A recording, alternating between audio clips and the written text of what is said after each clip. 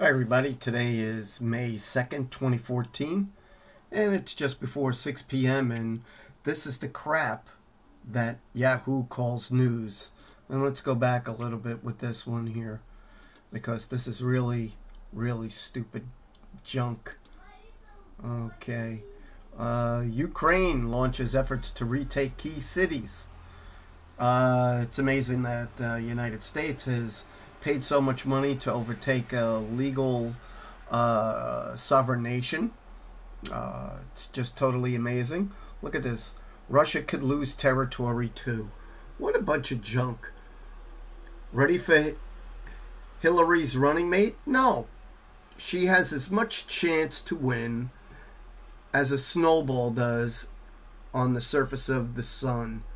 Okay, an ex-White House official on Benghazi. Dude, this was like 2 years ago. So this is what Obama's administration's people are being taught to say. This is the talking point. The people that died 2 years ago, doesn't matter. It was 2 years ago. We're not going to investigate it because they're guilty of it. Let's see. Ukraine defines Putin as troops move on rebel stronghold. What a bunch of crap. Okay. Kirsten Powers. Frustrating to hear Carney said White House mail was not about Benghazi. More lies from the White House. Did you expect anything less? So former U.S. Representative David Rivera says he'll run for Congress again, and he's gonna lose. Here's something sad. 2 Alaskan state troopers killed, 1 person detained. Sorry to hear this. Here he is. Bill Nye, the science guy, the guy that's been discredited time and time again, who has actually no scientific background. He's just an actor.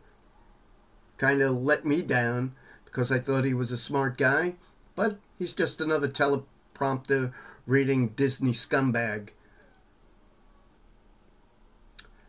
Shep Smith's story shows the failure of fact-checking. Depends whose facts you're talking about. So, let's see. NATO. Why NATO is such a thorn in Russia's side. We could see it. It's all misinformation, disinformation. What a bunch of crap. John Bono walks back his immigration remarks to the GOP. Yeah, because he wants to be reelected. He will say and do everything to get reelected, and then he'll help the Democrats to pass this immigration next year, right after the election, after the people are into office, the 3rd week of January 2015. New York City reached a landmark agreement with teachers, to give more money away that New York City doesn't have.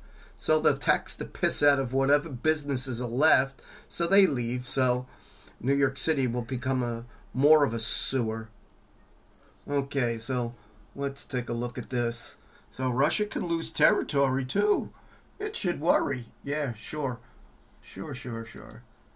Ready for Hillary Clinton's running mate. And let's see. And this is just publicity to get this talking points across. What a bunch of crap. Let me see the other stories. And here we go. Let's continue to discredit the Bundys. Nevada ranchers' neighbors are weary of the attention. No, they're not. No, they're not. This is all bullshit. More lies. And let's see. HuffPost. Let's see. The most remarkable thing about the universe, according to Bill Nye, the teleprompting science guy. Here we go. Look at this. The wife of an American jailed in Cuba calls for Obama to help. Obama doesn't help anybody unless they gave him $100,000 or more. And let's see. This guy decided to do business with Cuba, and he got stabbed in the back, and he certainly won't get help from the United States consulate or anything else, the State Department. this is what he gets.